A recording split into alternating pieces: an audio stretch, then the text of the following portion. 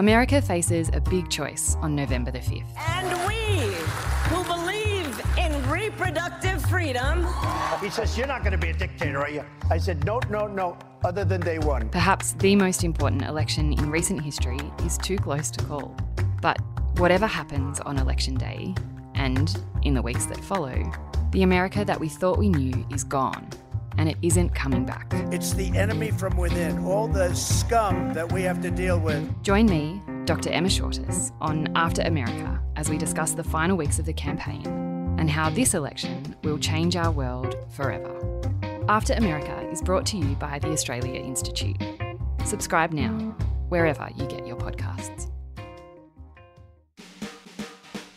The fact that we know so little about how the AUKUS decision to buy nuclear submarines was made makes us less safe because we can't have confidence that that procurement process is ever going to end in Australia actually having submarines. Similarly with robo-debt. If the perpetrators had expected that their wrongdoing would come to light immediately and widely, they would never have gone ahead with it. One for Mum, one for Dad, and one for the country. And there has never been a more exciting time to be an Australian. Budgets are about choices, Fran, and you show what you value through the choices you make. This is coal. Don't be afraid. Don't be scared. The Treasurer knows. I want an economy that works for people, not the other way around. We'll just end up being a third-rate economy, a banana republic. Just follow the money. G'day, and welcome to Follow the Money, the Australia Institute's podcast that explains economics, politics and policy in plain English. I'm your host, Ebony Bennett, Deputy Director at the Australia Institute. Transparency is essential to good government and a thriving democracy. Governments make decisions and enact policies on behalf of the public, and the public is entitled to know about how and why these decisions are made, sometimes using public money. But in recent years, government decision-making has often seemed pretty opaque. Now, you've called it the most closely guarded secret since the Second World War. Is it true that you kept it from most of your national security cabinet for almost a year? It is true, other than the Defence Minister and the Foreign Minister. As Prime Minister, Scott Morrison was first among equals. Good answer. But for some ministers, he was also their effective body double. The Governor-General has defended his role, saying the secrecy of the appointments are a matter for the former government. This has been government by deception. Government in secret. They hate whistleblowers. They hate people speaking up. They hate people shining a light on official misconduct. A command and control management style within a toxic culture. When it comes to the NDI. Mr. Morrison, can I just get you to stick to answering the question a bit more? In our social security policy, our defence procurement, and even in climate policy, flimsy excuses obscure even flimsier decision-making. So how can we reverse a culture of secrecy? Last week, the Australia Institute, along with our partners at the Human Rights Law Centre, the Whistleblower Justice Fund, the Alliance for Journalists' Freedom, and Transparency International Australia, brought together some of the country's biggest champions of transparency at the Transparency Summit 2024. Joining me to talk about the summit and how the Australian government can reverse this culture of secrecy is the director of our Democracy and Accountability Program, Bill Browne. G'day, Bill. Thanks for having me. Bill, the Australian bureau chief for the New York Times, Damien Cave, once wrote that Australia may well be the world's most secretive democracy. How do you see it? I think Australia has a good shot of counting as the world's most secretive democracy. The reality is that Australians have come to expect that information is kept from them and do not even realise what other governments do to make their information public and accessible. One of the most interesting results from the Transparency Summit was to hear about how abnormally secretive Australia is, even relative to other countries that we don't normally see as paragons of openness, the United States most notable among them. So what do you mean by that? Because that really strikes me, I guess, that terminology, abnormally secretive. I mean, what are the comparisons that you're thinking about there? One of the most notable is how other countries approach whistleblowing. We heard from a lawyer in the United States who works with whistleblowers about how the US financially rewards people for blowing the whistle. Now, We also heard in the summit about the continuing prosecution of whistleblowers in Australia. So the contrast between the two approaches was extremely stark. Whistleblower rewards in the United States have amounted to literally billions of dollars going to those who blew the whistle and have helped recover many times that amount for the public purse. But there are other examples as well. The United States, for example, gives members of Congress more access to classified documents. In Australia, even our trusted parliamentary committees do not have access to the kind of information about national security operations that is just taken for granted in the US. Former military lawyer David McBride has been sentenced to 5 years and 8 months jail in the ACT Supreme Court. The first Australian to front a court and the first Australian to go to jail over the alleged war crimes in Afghanistan is the whistleblower that brought the allegations to the public's attention. It started with a raid on Bernard Collaery's home while he helped the East Timorese in their battle with Australia over an oil and gas treaty in the Timor Sea. In this instance, we shook the hands of the Timorese and we said that we would negotiate a sea boundary in good faith, and then we spied on their negotiating team. In 2018, Richard Boyle went public over allegations the Australian Taxation Office was harming taxpayers with heavy-handed debt collection tactics. He thought he was protected under Commonwealth public interest disclosure laws. The dismissal of Richard Boyle's appeal demonstrates the shortcomings in our law and underscores the need for urgent reform. For decades, whistleblowers have had to fend for themselves. And today, the need for a whistleblower protection authority is greater than ever. So you mentioned there the laws in the United States that actually reward whistleblowers for coming forward. And I think one of the summit speakers, Senator David Pocock, is championing the idea of a whistleblower protection agency. How might something like that improve transparency here in Australia? A whistleblower protection authority or agency was originally part of the design of the National Anti-Corruption Commission. So when we went to the election in 2022, we were expecting that these provisions to protect whistleblowers would be part of the overall package for an anti-corruption watchdog. And the reason why this is so important is because being a whistleblower is an extremely vulnerable position to be in. Whistleblowing carries great risks, personal risks, social risks, even financial and legal risks. It's very common for whistleblowers to suffer reprisals. What a whistleblower protection authority would do is provide support for whistleblowers. That would include legal advice on what their rights are, but also the ability for an agency to take exploratory legal action to test what the limits of whistleblowing laws are. One of the great tragedies of whistleblowing in this country is that whistleblowers have tried to do the right thing only to learn after the fact that courts have interpreted the laws in a more limited way than they were believed to operate. Having an authority that can provide the legal advice and provide legal litigation and exploratory litigation would go a long way to addressing those problems. And it would also enliven the NAC. The reality is that a lot of anti-corruption investigations depend on whistleblowing. And so in a real sense, the NAC is only part formed in the absence of whistleblower protections. Yeah, that's a really good example because I wanted to ask you about the National Anti-Corruption Commission or the NAC, because it's really billed by this government and I think is in reality, billed as one of the key achievements in terms of transparency and anti-corruption measures and integrity measures of the current government. But, you've mentioned the fact that this particular part, the Whistleblowing Protection Agency, wasn't formed. And there's some other key flaws in its operation that you've talked a lot about in our research. Can you just tell me some of those concerns? The most significant way in which the NAC has been limited is in its ability to hold public hearings. Integrity commissions use public hearings to bring evidence to light, to allow the public to see justice being done, and also to have an educative role so people can see what does and doesn't count as corruption. It's also been the case, including in New South Wales, that the initiation of a public hearing has led to more witnesses coming forward. If you hold your hearings in secret, all of those benefits are lost. Now, the NAC does have the power to hold public hearings, but it's limited not just to when those public hearings are in the public interest, but even then, only in exceptional circumstances.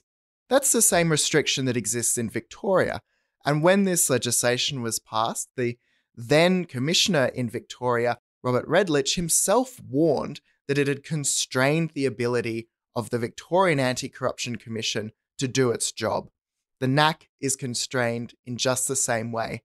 And sure enough, it's been operating for over a year now, and there haven't been any public hearings, including into anti-corruption cases of extreme interest to the public, robo-debt and the Paladin affair most obvious among them. Yeah, and I know in New South Wales with ICAC there, as you said, in the past, it's really led those public hearings to the public kind of not only seeing further witnesses come forward, but the public is aware of that wrongdoing. And it means, that all of those things are exposed to the sunlight effectively. So you can see really why that would inspire confidence of people, whereas having nothing like that leaves people wondering, in the case of the Paladin affair and robo-debt, kind of questioning, what the hell happened? Why didn't the NAC find anything here? Because they've got nothing else to go on. Exactly right. And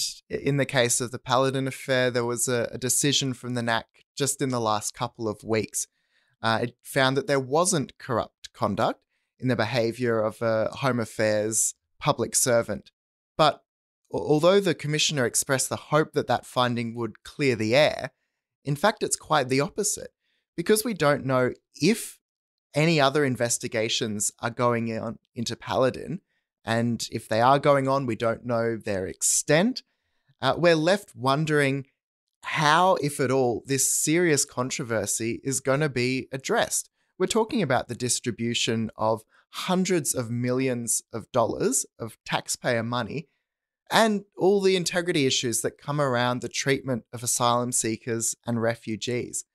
Now, there could be some other investigation in the pipeline, but so far the public hasn't seen that ventilated.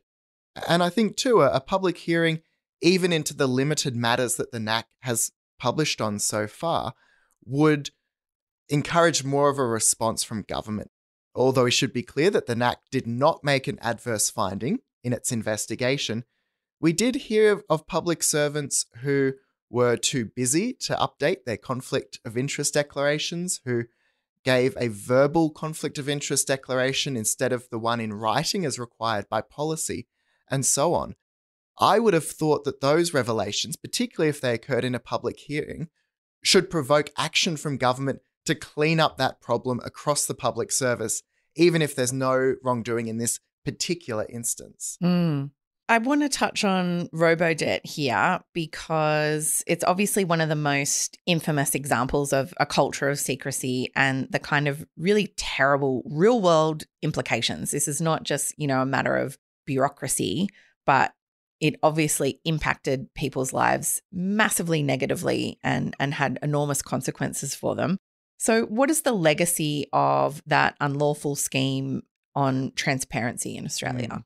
I think there are mixed consequences for transparency. As you say, robo-debt was illegal, it was illogical, and it was cruel, and has been linked to the deaths of Australians. But although we had the benefit of the Royal Commission, which forensically stripped away the veil of secrecy and exposed just what was going on in cabinet and in departments while the robo-debt affair was playing out, we still haven't really seen a reckoning for the people involved. We know more than ever what they did, but they haven't really been held to account. I think public servants on the whole are probably more on notice that their duties to be transparent, to be frank and fearless, and to give accurate and truthful information. I think on the whole, public servants are more aware of that. But the fact that justice has not been done is also going to embolden those who in the future will be faced with similar difficult decisions to make. Mm. We're often told that information really can't be made public because it would be, quote, some kind of a security risk, I guess. So I'm sure that there are genuine reasons why certain information does need to be kept secret. So how can governments really walk that line between genuine security concerns and a genuine need for secrecy and kind of trying to create a culture of disclosure where transparency is paramount, except in those exceptional circumstances where, secrecy is required? The reality is, at the moment, we are so far on the secrecy side of the ledger. And that's because there are incentives to be secret, but very few, if any, to be open and transparent. And that's actually having serious security implications. The fact that we know so little about how the AUKUS decision to buy nuclear submarines was made, for example, makes us less safe because we can't have confidence that that procurement process is ever going to end in Australia actually having submarines. Similarly with robo-debt, if the perpetrators had expected that their wrongdoing would come to light immediately and widely, they would never have gone ahead with it. Australian lives were damaged because they could rely on secrecy. Even in the area of classification of documents, you get this perverse cycle where, just to be safe, people mark something as more classified than it needs to be. Then more people need that level of access to information so they can access the documents they need to do their job. And then, as a result, they get access to the information that they were never intended to have in the first place. If we're serious about keeping our documents secret, we need to be making more of them public. I think it's also worth noting that there's two different binaries here, and you've touched on one, that we trade off transparency with security. But when it comes to the secrets of private citizens, the government doesn't approach it as a transparency security trade-off. Then they talk about a privacy versus security trade-off. So when it's their secrets, those are keeping the nation safe. When it's your secrets, those are putting the nation in danger. And not letting them get away with that, I think, is an important part here. The reality is that personal as well as government information sometimes needs to be kept secret. But even when it comes to something like security clearances, which public servants and military officials and so on need to get before they get access to information and certain areas. When you undergo a security clearance, the government is not impressed by your ability to keep a secret. Quite the opposite. What they want is you to be open about your travel, about your relationships, about your drug and alcohol use, and so on. Because they know that if they know about those things, they can manage them. It's the secrecy, it's the secrets that make you an unsafe public servant. That compromise people, essentially. So, yeah, that's actually a great example of where governments are looking for transparency and that actually functions to increase security. Together, we can and will establish a National Anti-Corruption Commission.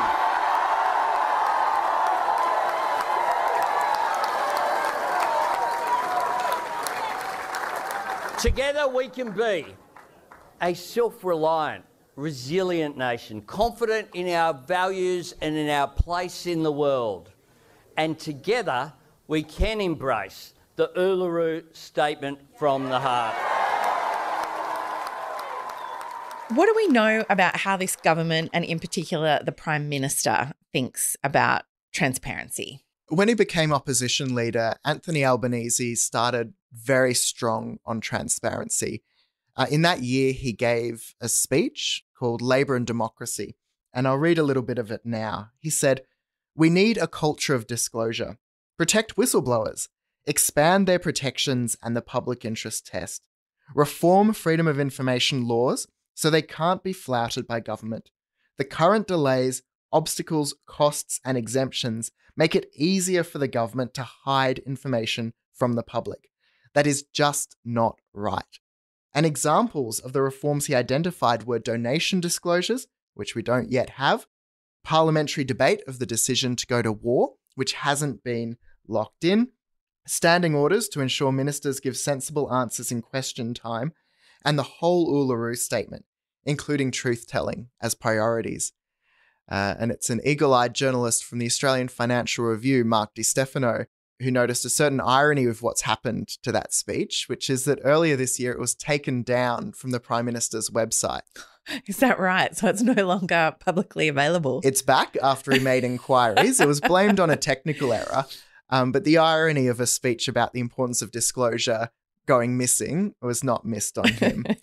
And even if the speech is returned, the sentiments are still missing from the Albanese government. We have seen welcome reform, and the NAC is a good example of that.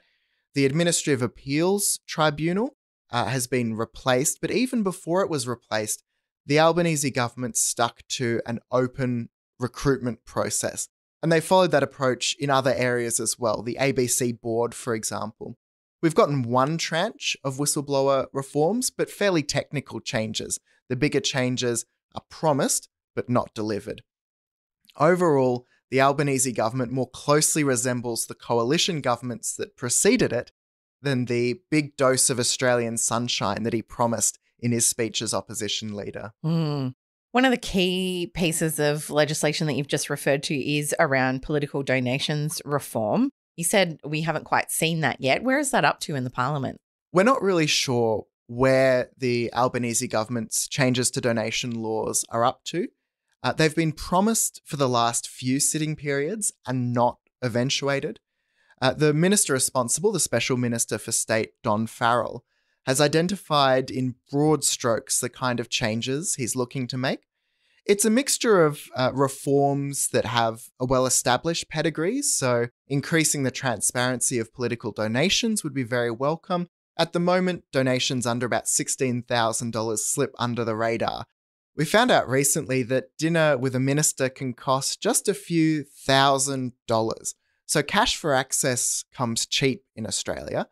And when you've got a donation disclosure threshold that is many times higher than the cost of access, it means the public doesn't find out about who's trying to influence politicians and to what end. But there are others that are more worrying. So donation and spending caps, which Australia Institute research finds at the state level can actually limit people's access to government and entrench the financial power of a few players, have been fated. And there's serious reason for concern that those might actually entrench the power of incumbents at the expense of challengers and new entrants. So essentially, there's a risk that if we don't get these donation laws right, that all we're doing is entrenching Labor and Liberal forever and kind of really putting some huge barriers in for new or independent or smaller parties to really be competitive, I guess. That's right. Although most of the concern about large political donations is about them going to parties of government and affecting the decisions of government.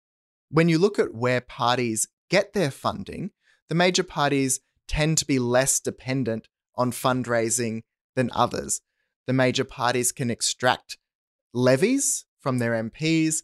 They get large amounts of public funding, which is not available to new entrants, and they've accumulated assets over many decades. So they're insulated from the effect of limits on donations, even though it's their donations that are of the greatest concern. So given everything that we've spoken about, what strategy should the parliament, as opposed to the government, I guess, be pursuing in order to ensure that legislation like the donations reform is as rigorous as it needs to be? What I'd like to see from the parliament is it fulfilling its duties as a legislature.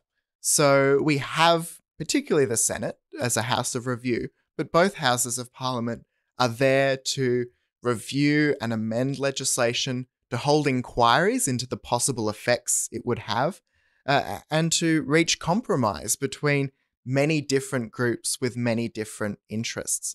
So when the Albanese government presents its proposed changes to political finance laws, the parliament just needs to do what it's there to do. Investigate what their likely effects are, split off the achievable and straightforward, like truth in political advertising, which we know works from South Australia, split that off from the more complicated and fraught questions and spend more time considering them to make sure that what passes into Australian law is constitutional and democratic. Bill, I talked at the beginning of this podcast about the public's kind of right to know information. I mean, governments are elected, well, Parliament is elected by the people. It's supposed to be for the people. And getting access to information sometimes seems to be really hard, even though we've got freedom of information laws. What kind of reforms do we need to see there? And what are some of the issues that we've come up against as a research institute trying to access public information? One of the really interesting panels at the Transparency Summit brought together Professor John McMillan, who's a former Information Commissioner, with Rex Patrick, the Transparency Warrior, who is a very active FOI applicant, and Isabel Reinecke of the Grata Fund, which funds litigation for freedom of information court cases. And the real picture that emerged from that is that to get the most out of FOI law, you really want to be a former senator. I mean, Rex Patrick, he knows how the system works and he gets results, but at an enormous cost of resources. And that's not how it should be. The idea is to open up the decisions of government to members of the public, but that can often mean waiting for months or years. It can mean having the media savvy to turn an adverse FOI decision into something that's still consequential and useful. And it can mean having the legal and funding support to take court cases to get the information that the court then confirms you were always entitled to in the first place. I mean, yeah, that does seem like an ass backwards way to go about it.